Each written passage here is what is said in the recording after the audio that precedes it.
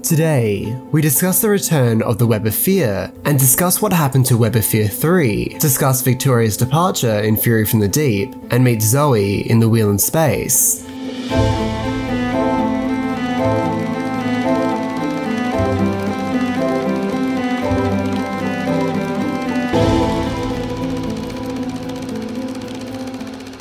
Our 22nd missing serial is The Web of Fear. The Doctor encounters the Great Intelligence and the terrifying Yeti once again. This time, it is in the London Underground. The Doctor must align with armed forces in order to contain the unearthly threat. Episode 3 is the only missing episode. So, what does exist? Graham Strong's audio recordings are considered the highest quality. Landon and Holman also recorded this story. All telesnaps exist, along with the censor clips from episodes 2, 4 and 5, which are now considered not missing. 4 prints of the Web of Fear were made. Australia returned theirs to the BBC, Zambia doesn't own any BBC material, New Zealand junked their copy but still had censor clips from it. In 2011, Philip Morris found all 6 parts of the Web of Fear. That's right, all 6. He gained permission to return the episodes to the BBC, but just before shipment, episode 3 went missing. Philip Morris believes that it was sold in a private sale.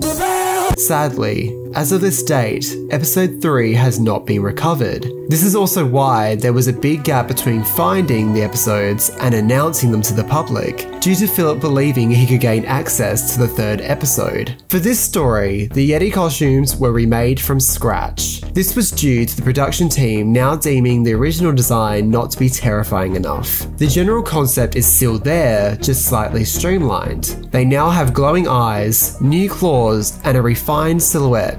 They also gained a roar sound effect, which was lacking in the Abominable Snowman. Extensive location filming was considered for the Web of Fear at London's Natural History Museum and in the London Underground. Both didn't pan out for reasons of cost or straight up refusal. The Underground was faithfully recreated in studio, so much so that they received complaints from London Transport, who thought they filmed there anyway without permission. Deborah Watling also expressed her interest in departing the series during the production of this serial. So, what are the ways of viewing the Web of Fear today? The Web of Fear episode 3 has not been officially animated by the BBC. The surviving episodes were released on the Web of Fear DVD in 2014. The loose cannon Web of Fear reconstruction was completed in late 2011, the same time Philip Morris found the surviving episodes. It was LC35. The audio reading was completed in 2000 by Fraser Hines. It was re-released in 2003 and 2012. The novel was released in 1976. Let's talk recovery. In 1977, 206 episodes from the first 6 years of Doctor Who were missing from the archive. Sue Malden was appointed as archive selector at the Film and Videotape Library, and she chose Doctor Who as her project. Once she saw the state of the archive, she worked to find anything of Doctor Who that she could. She found a whole bunch of videotape master copies and managed to find every Pertwee episode, not all of them in colour though. Ian Levine found 79 episodes in the Villiers House archive in London, allegedly before they were set to be junked. Sue also contacted the BFI and gained access to a few episodes from there. Further discoveries were also made this year, making the original missing episode count of 206 to 136. Since then, we have lowered that number to 97. 44 Hartnell episodes and 53 Troughton episodes are missing from the archive. Our 23rd missing serial is Fury from the Deep. The Doctor and friends encounter a refinery base. A curious sound is heard in the pipes. Inside, what may appear to be ordinary seaweed contains a deadly secret, one that could destroy everyone in the base. Sadly, all episodes of this serial are missing. So, what does exist? Graham Strong's audio recordings are considered the highest quality. Holman and Landon also recorded this story. 19 seconds from episode 1 exist, due to it being reused in the War Games. Censor clips from episodes 2, 4 and 5 also exist. In 2003, 3 minutes and 32 seconds of film trims were discovered, but the footage contains unused takes, but are a good indication of what it could have looked like. Tony Cornell, who recorded The Last Dalek during Evil of the Daleks, also shot some silent 8mm footage, which goes for roughly 4 minutes. All telesnaps exist from this serial. 4 prints of Fury from the Deep were created. Australia and New Zealand junked theirs, although New Zealand kept their censor clips. Gibraltar's copy was most likely returned after broadcast. During the serial, Peter Bryant took over the role of producer, and Derek Sherwin became story editor. This serial also debuts the sonic screwdriver. In the original script, it was just an ordinary screwdriver, but Michael Bryant, a production assistant, suggested the idea of the sonic screwdriver. This was the final episode for Deborah Watling, who made her exit at the end of episode 6.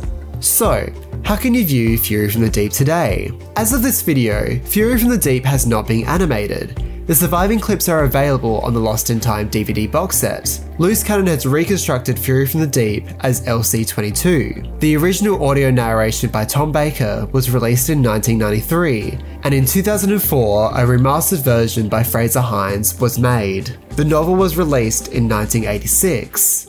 Our 24th missing serial is The Wheel in Space.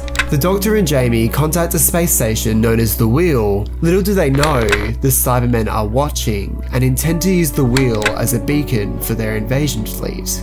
Sadly, only episodes 3 and 6 survive of this serial. So, what does exist? Graham Strong has the highest quality audio recording, and Holman and Landon also recorded this serial. Episode 3 exists as a 16mm print, and episode 6 exists as a 35mm print. Censor clips from episode 4 exist from the Australian archives, whereas the censor clips from episode 5 come from New Zealand. The latter were discovered in 2002, which was held in private hands. All telestamps exist from this serial. 4 prints of The Wheel in Space were made. Australia and New Zealand junked theirs, Nigeria's fate is unknown, and Gibraltar probably returned it to the BBC after broadcast. The original concept for The Wheel in Space was quite different to the end result. Originally, the concept of this story was to have a Cybermen vs Dalek serial, but the idea was vetoed by Terry Nation, who had the first right of refusal for any Dalek script idea. This serial introduced Wendy Padbury into the role of Zoe Herriot, the latest travelling friend of the Doctor. During the recording of episode 3, the sound box that was used to record the Cybermen lines broke down, which means they had to remount the cliffhanger sequence the week later. How can you experience The Wheel in Space today? The Wheel in Space Episode 1 has been animated officially by the BBC as a special feature for the Missing Believes Wipe event. It is believed this is to be a special feature for the Macroterra release, but as of this video being created, it has not been confirmed yet. The surviving episodes were released in the Lost in Time box set. An official reconstruction was released by BritBox, but received mixed reviews due to its lack of CGI compared to the Loose Cannon reconstruction. Praise was given to the high quality telesnaps and remastered audio. Wheel in Space was reconstructed by Loose Cannon in 2011 under LC-34. An audio release, narrated by Wendy Padbury, was released in May 2004. The novelisation was released in 1988. So, which one of these stories would you like to see return to the archive most? Watch as the Cybermen come out of the London sewers in The Invasion, shiver some space timbers in The Space Pirates, and contemplate the future of Doctor Who's missing serials. Follow me on Twitter or subscribe to my channel for more Doctor Who content.